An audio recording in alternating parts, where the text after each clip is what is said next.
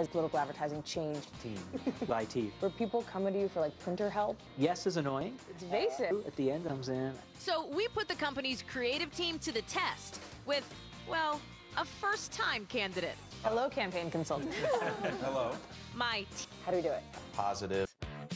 Hallie Jackson loves coffee, but not nearly as much as she loves America. That's why she's running for office. She'll fight for us and the issues we care about. The choice is clear.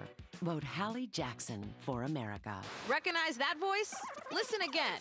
Vote Hallie Jackson for America. Beat Willie. It's true. You're losing the Snapchat vote, Willie. Watch out. I'm Hallie Jackson, and I approve this message. And Hallie joins me now live. I'm not going to dignify your attacks.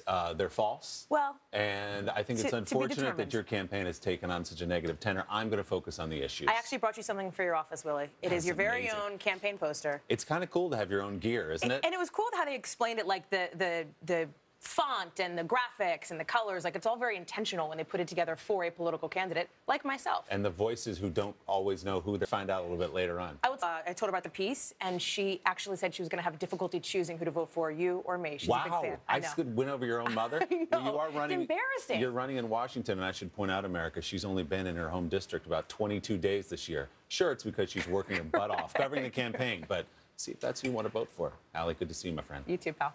Next. Approve this message. And Hallie joins me now live. I'm not going to dignify your attacks. They're false. Well, and I think it's unfortunate that your campaign has taken on such a negative tenor. I'm going to focus on the issues. I actually brought you something for your office, Willie. It is your very amazing. own campaign. Has political advertising changed? Team. IT. Where people coming to you for like printer help? Yes is annoying. It's basic. At the end comes in. So we put the company's creative team to the test with, well, a first-time candidate. Hello, campaign consultant.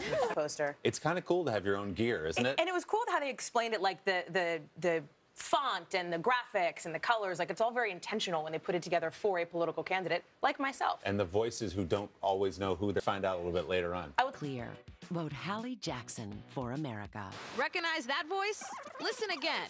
Vote Hallie Jackson for America. Beat Willie. It's true. You're losing the Snapchat vote, Willie. Watch out. I'm Hallie Jackson, and I approve. Hello. How do we do it? Positive. Hallie Jackson loves coffee, but not nearly as much as she loves America. That's why she's running for office. She'll fight for us and the issues we care about. The choice is